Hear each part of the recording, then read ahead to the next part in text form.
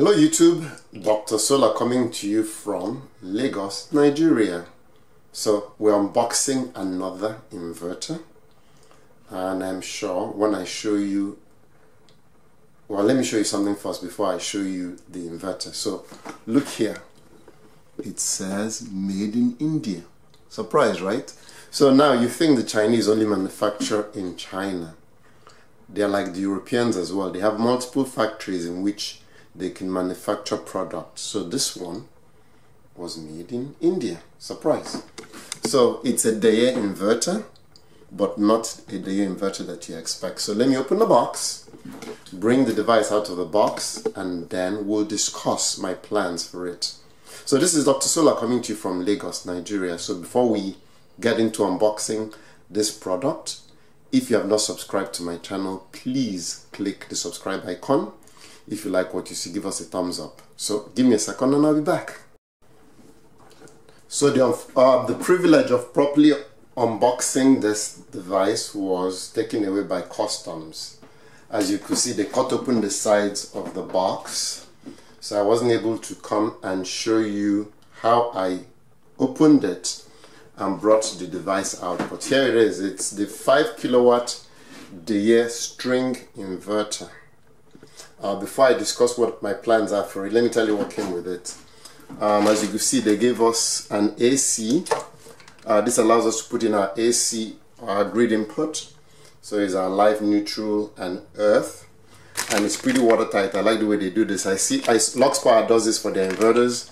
They only seems to do it for the string inverters. And this is a single phase. They gave us our MC4 connectors, 2 of them. Our user's manual. Our Wi-Fi, and then this allows you studs to mount it on the wall. The bracket is already on the side of the inverter, so that's the bracket right down there. So this is their grid tied or PV string inverter, and this is a 5 kilowatt version of it. Let me give you a little bit of so what came with it: the wall mounting bracket, which you see on the inverter itself, the AC power connectors, which is the one I just showed you, this one, AC power connector, DC power connector, which is our MC4, and they gave us 2. Stainless steel it's supposed to be anti-corrosion. I don't know why it says anti-collision bolts. A user's manual, which is what I'm reading for. Wi-Fi plug, which I got, which is this one. Sensor we don't have, but we have sensors somewhere. This square hole, I have it. It's not here, but I have it. It's in the other room, in the other room. And meter, we don't have the meter. So Solarman actually sells meters which we use to monitor what's going on. So there's a very strong possibility that I'll get from Solarman the meter. Okay, so having said that, how do I intend to use a grid-tied inverter in a house that has no grid, in a country that does not have a feed-in tariff? Very nice question. Let me go a little bit detailed into this, and then I'll tell you. So here we have 2 strings, DC1 and DC2, a DC switch, a current limiter if you intend to do current limiting, your provision for your dongle, and then your connection to the grid. A huge heat sink, as you could see. Let me turn it around so you could see the side, but before we do that, we can read a little bit of what it says on the side. 6 model Sun 5K-G, 6.5 kilowatts. DC input voltage maximum is 550, and MPPT range from 70 to 550. 2 MPPTs, 2 by 13 amps. Short circuit current 2 by 20, so we could push up to 20, but that's not advised. That's not what they suggest. Peak output 5. You can search to 5.5. And I think that's it. It's IP65, of course, which means I could install it outdoors. So let me show you the back of it, and then I'll tell you my plans for it. So there is the bracket removed. Here is the back of it, and you can see the fins. And then I would like to know what this. So anyone that knows what these things are, please post them in the comment section below. It looks similar to what we have on the 5 kilowatt, but the 5 kilowatt has a fan that blows through that. This does not have a fan. This is just the whatever that is. So if you know what it is, please let me know. I'll also ask the Deye folks to tell me what that is. But for those of you watching the videos, if you know what these two humps or these two bumps are, please kindly tell me what they are. So let me turn it back and then explain to you my plans for this inverter. So we're looking at the inverter. So as you all know, I currently have a 5 kilowatts Deye that looks just like this one. 5 kilowatt Deye inverter that I'm running on in the house with a 10 kilowatt hour battery. And I have 5 kilowatts in panels. The inverter maximum, this inverter, the maximum is 6.5.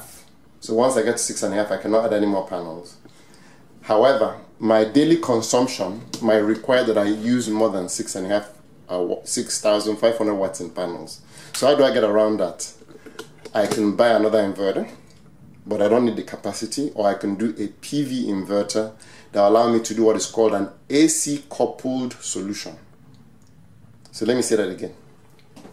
To allow me to run more than the 6,500 watts in panels that the Deye inverter allows, I can do an AC coupled solution. So you see there's a lot of people who have Victron inverters, they use Fronius as their AC coupled solution.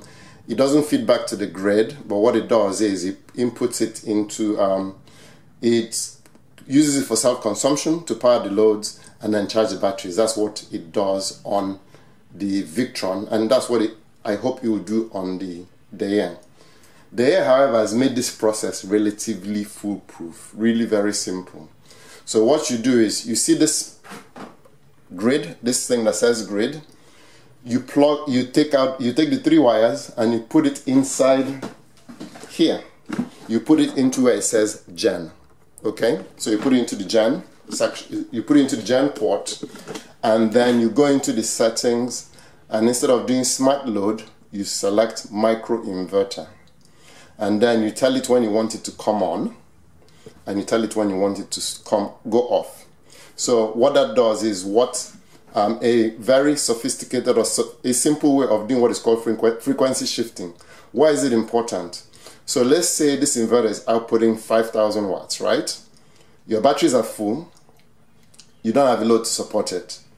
It will continue to try to output 5,000 watts. It's not going to go anywhere, and it might blow the inverter up, but anyway, it might damage the inverter. So what Deye has done is, by you doing the setup and telling it when you want it to start charge and when you want it to start producing and stop producing, it sends a message to the inverter and tells the inverter, brother or sister, we're done, we're full, please stop sending power or dial down the power you send. So I think this is pretty cool, very easy, no brainer. I don't have to go into a color control and try to configure this one or go into do the setting. Just take your 3 wires, put it into the generator input, select micro inverter, and boom, you're ready to go. So when I do it, I'll do a video to show you. So folks, I know I promised you a bunch of things that I've not shown you yet, and I'm beginning to remind myself of Taverish, Friday from YouTube, who starts some projects but never finishes them. I promise you, every one that I've started, I'll finish. This one I hope to be done by tomorrow, or if I don't have the staff, next week. So what I want to do is add additional panels, take 1 string off my existing. As you know, I have 2 strings, 1, 2. Remove 1 string, increase what I have on that string, and then push it to this inverter, and then we can compare and see how they perform.